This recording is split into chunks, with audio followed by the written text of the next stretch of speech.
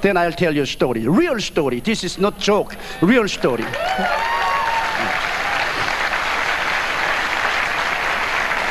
I have a retired associate, his name is Kim Sang-ho. And when he was young, in Chungcheong area, his wife died.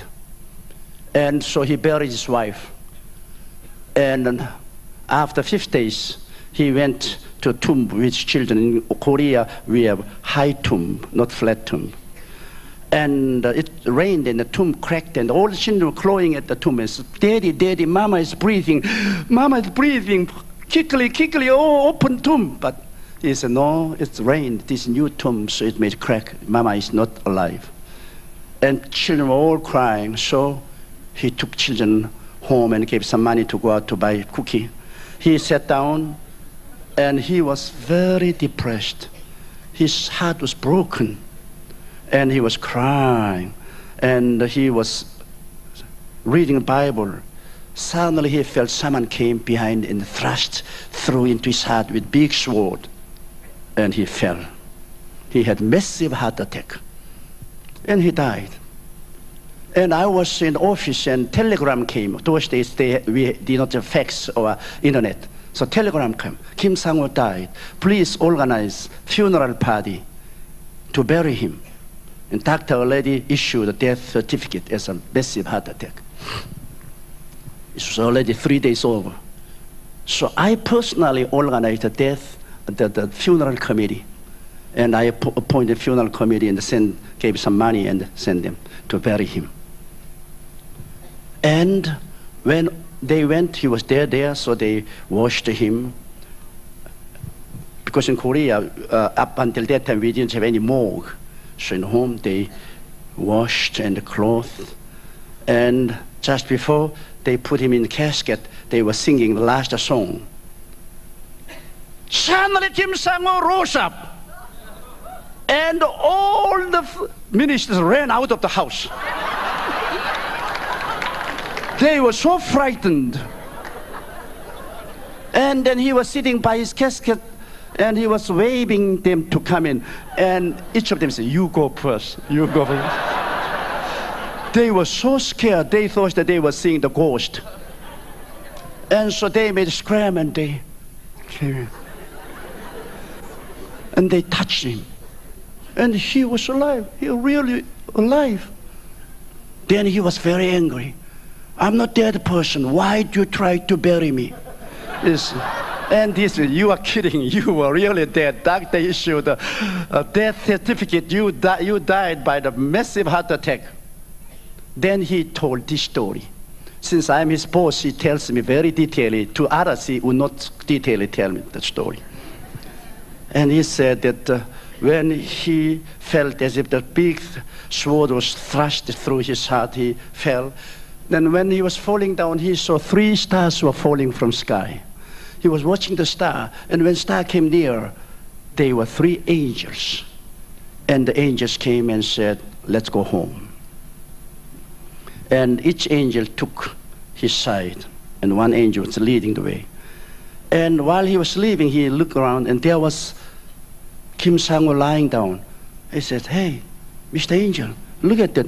I'm there." "That is your husk. You have been living there for a long time. But you are out of the husk. Forget about that. Let's go." So he said, they were coming from North Pole. He said, that there's Earth, and then from North Pole, there was a super highway toward heaven. And angels and he came to the North Pole, and there was super highway. They were sending there, and that was moving like a lightning, and many people were riding that escalator and going to the heaven. And while he was going to heaven, he saw many stars, big stars on Earth. And from North Pole, he was going to. And he asked his angel, "How long does it take?" "1 day." It's quite distance. It takes 1 day from Earth to heaven. So finally he arrived to a vast universe. This is so bright and so glorious, so beautiful. And finally, he came to the heavenly city, the New Jerusalem, and the door was opened. And Jesus was standing there, and hosts of the angels and the complete spirit were there welcoming, and hallelujah, welcoming.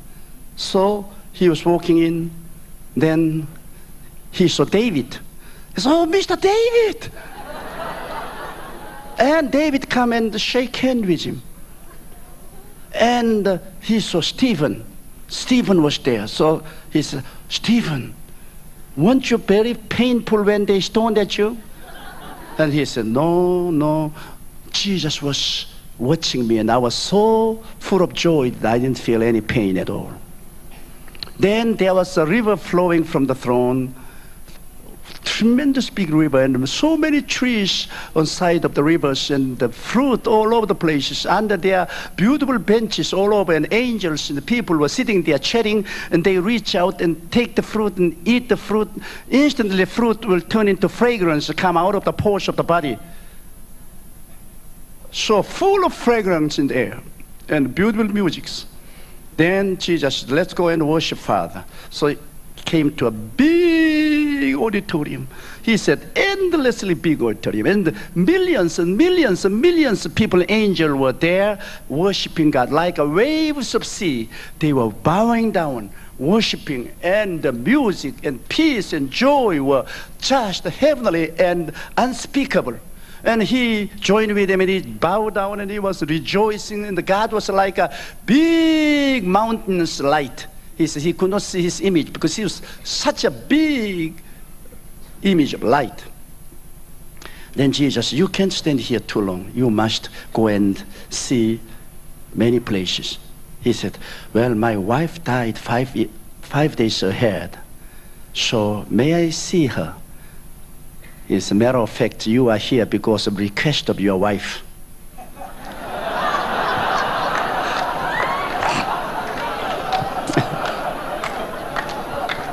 So Jesus took him to a glorious mansion, and the door was open, and his wife was walking out with a beautiful cloth with angel. And he said, "Pastor, she was beautiful." And I laughed because while he was having church, I would go down to hold meeting for him. And those days there were no hotels. I was living in Parsonage, and she would always bring the food. And I tell you, she's a very ugly woman.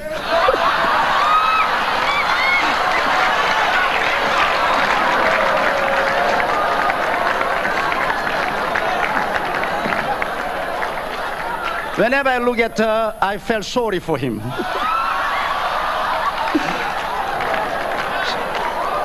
So I said, "Pastor Kim, you are really kidding." He said, "Pastor, no. She was like Jesus Christ. Her old image was completely disappeared. She was renewed, and she looked like a Jesus. She was so beautiful and pretty."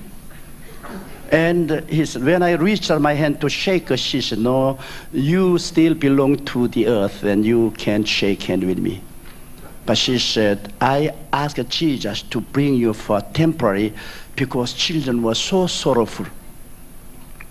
Jesus heard mercifully my prayer. She said, "When you go down to the earth, tell the children that their mother is more alive here than on the earth. And their mother is very happy here, glorious. So when you go down, tell them. And also, those boys are all going to become a minister. So tell them to be faithful to Jesus Christ, preach gospel, and let them come on heaven and meet here together." And he was chatting, and she's especially the back part of her skull was shining like a diamond. Then he remembered when in the country on Sunday, without going to work in the rice paddy, he and his wife adorned themselves to go to church. And after service, they were coming back home. Their my father-in-law, his father was so angry that he took the rock and cast. And that rock hit her skull, and the skull was broken and bled. And he said when he saw her in heaven, that place was shining like a diamond. Diamond. When you receive persecution, all of those things are going to be paid off. Then Jesus said, you can't stand here too long. You have so many things to see. He said, as far as his eye reaches, there were mention after mention. It was real mention, he said. It's not just a mention which we say mention in the world. It was so fantastic. And he said, sir, I want to see my own home. Okay, you come. And he was escorting, and he was most amazed because one old woman was coming to his church, and she was nobody, nothing, but she was always cleaning the church and burning the oven, and she was doing all of those dirty chores. And no one paid any attention. But she died. And when he was coming, he saw her home, and it was magnificent, beautiful home. And a little further, there was an elder who was very proud, as a swashbuckling guy. But his house was smaller. Then when he came to his house, there was no roof. And he felt crying. He said, Jesus, my home, no roof. He said, don't worry. Your good work is constantly coming up to heaven. With those material, we are completing your house. So you go down to earth and you do the work for the Lord, and your good work would come up as a material, and we will complete your roof. Then we will call you. Then you will come. Then he suddenly said, you must go back quickly. Your friends are going to bury you. Then you have no place to go in. And he called those 3 angels, hurry him down to the earth. His friends are going to bury him. So they took him and they rushed to the gate, and someone was calling behind him, hey, wait a minute, wait a minute. And when he looked, it was Abraham. And he said, Pastor, I already thought Abraham was a very old person, but he was very young Abraham, as young as Jesus Christ. And he came and he says, you are going to back to the earth. Tell the world, tell the people that Christ is coming back very soon, much sooner than you think. And let them get ready, because Christ is coming very soon. Then when he came to the gate, the angel took him, and they took the same escalator from the northern part of the sky to the North Pole. Then when he was coming to home, he could see his room right through the roof. And there he saw his casket. Friends were ready to put him in casket, and there was his corpse. And when he stood at the feet of his coat, angel said, dive in. They pushed him. He dived in. He came alive. This is true story, because I have seen with my own eyes, and he has worked as my associate in my church. Now still he's alive, and he's working in Prayer Mountain. If you ever come to South Korea, if you would like to talk with him, I'll let you meet him. And you know, there's heaven to gain, hell to avoid.